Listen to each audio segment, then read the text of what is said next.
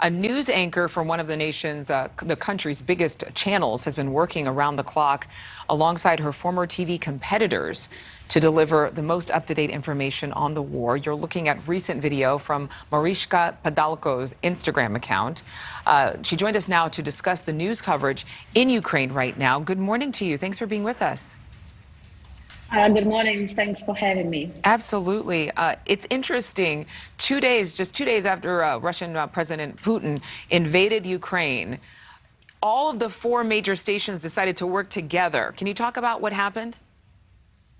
Yes, there were a few reasons for that. One has been a reason for security, because we wanted to keep our broadcasting 24 hours a day, and we couldn't because all main stations are located in the capital, in Kiev, and it was being bombarded by the Russian army. So we had to go to bomb shelters now and then, and had to interrupt our broadcasting. And we thought that's really bad for the audience. So we decided to first unite all channels so that everybody is responsible for one slot, so we can save up our resources as journalists, and to set up a backup studio outside of Kiev, so we can fill in when another studio in Kiev has to go to a bomb shelter or to a different place. In this way, we don't get interrupted ever. And so far, we haven't been interrupted by whatever reasons for a whole month. Even when a TV tower in the capital was hit by the missile. Yeah, we remember reporting on that at the very beginning of the invasion, but it's amazing that you've been able to do what you do. You've been on the front lines. What is something that America needs to know about what's going on in Ukraine? I mean, the most tragic thing that is happening now, that we are at the point that we are not afraid to be killed by weapons, like by a missile, by shelling, because to us it seems that it can be very quick and maybe not as painful, but people are really distraught by the way the Russian army behaves. So the thing that we are more afraid of is like a personal contact with soldiers, how they go to houses, kill civilians, or rape women and take all the food and all this stuff. I think at this point of war, this is the most disgusting thing that is happening. Is that what's happening? Women are being raped and food is being stolen from homes?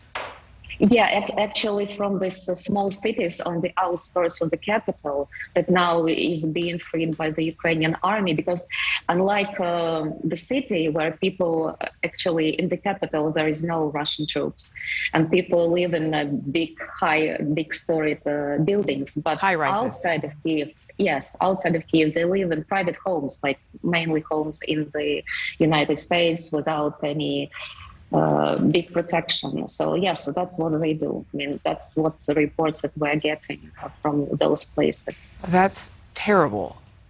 And unfortunately, we have like very old people who still remember the Second World War, and they said that Nazi German didn't behave that way to civilians.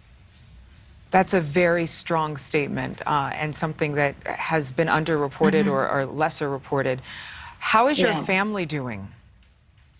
My husband joined the army the first day of the invasion because he's been going to military training for a few months before the invasion, because he felt that it was coming. My kids are in Western Ukraine with my grandparents, more or less safe, and I'm with my colleagues. So all our family is now in different places. But comparing to children who are already killed or who have to spend the whole time in a bomb shelter or have no food or no food supplies, like in a besieged Mariupol, I think our family is more or less fine. Of course, I'm always worried about my husband, because he's not supposed to use his cell phone for security reasons when he's on a mission. And I'm always worried whether he's safe, whether he's alive. But when I work, I have less space for those thoughts. So I'm happy to be working and broadcasting. Working is keeping some consistency in your life right now. Yes. Thank you so much. And consistency in the life of our viewers, because for them, seeing anchors they've been seeing for so many years is a part of a normality, Exactly. Yes, I think that the U.S. and American viewers can definitely relate to that. Marichka Padalko, thank you so much for being with us. Thank you so much for watching. Make sure to click on the red subscribe button below so you can get more of NewsNation's fact-driven, unbiased coverage.